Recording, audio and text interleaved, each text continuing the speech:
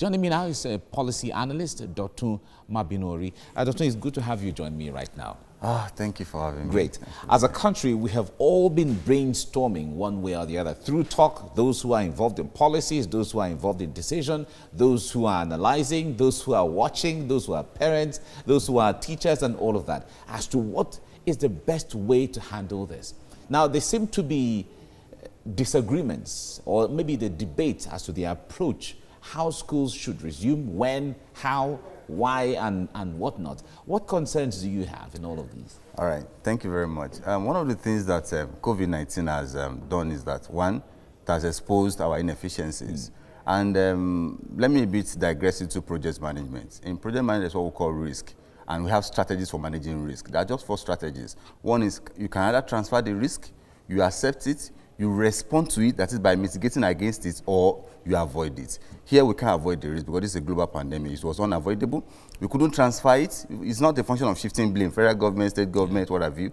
Then so we need to take that responsibility. Yes, we have to now we have to be responsive, and at the same time mitigate against it. And what are the responses? Okay, now we are looking at it that COVID-19 is here. Schools are closed down. Are you saying the schools should be shut down for the next 2 years if COVID-19 is still here? Fine. I happen to be one of the advocates of shutting down the economy, shutting down the school when COVID-19 started, because we didn't know the virus was novel. Nobody knew the direction. But now that we've understood the pattern of the virus, I think it is safe to a very large extent for us to open schools now. And opening school is not just opening by just opening. There should be strategies in place to accept that.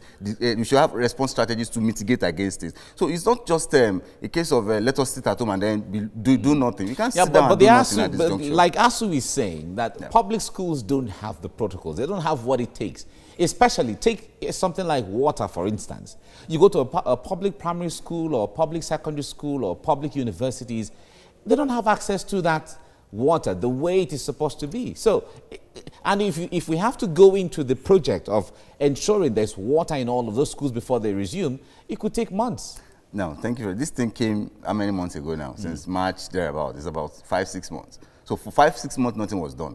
Just yesterday, last week, Sarah probed the Presidential Committee on Presidential Task Committee, and they said 31 billion naira has been spent in the last 3 months or so on COVID-19. Now, out of this 31 billion, how much was earmarked for universities or for secondary schools or for education, so to speak, in Nigeria? Nothing. Yeah. Now, just newspaper reviews just now says federal government spent 5 billion naira on a monthly basis to keep IDP. How much are they spending on education? They're saying it's not sustainable anymore. It's also not sustainable. So we can't continue. We can't be concerned about the present, living the future. Education is the future of the country. So we can't leave the country. Now, and again, I've also known of so many private universities that are actually, especially private university or private secondary school, that are doing a lot in getting students in place by having isolation centers, having washing hand basins, having sanitizer automated. In fact, even one university built automated, I think Bells University or thereabout, built automated hand washing. And they want to have this mounted at the entrance of every classroom. Why can't other universities or other secondary schools or thereabout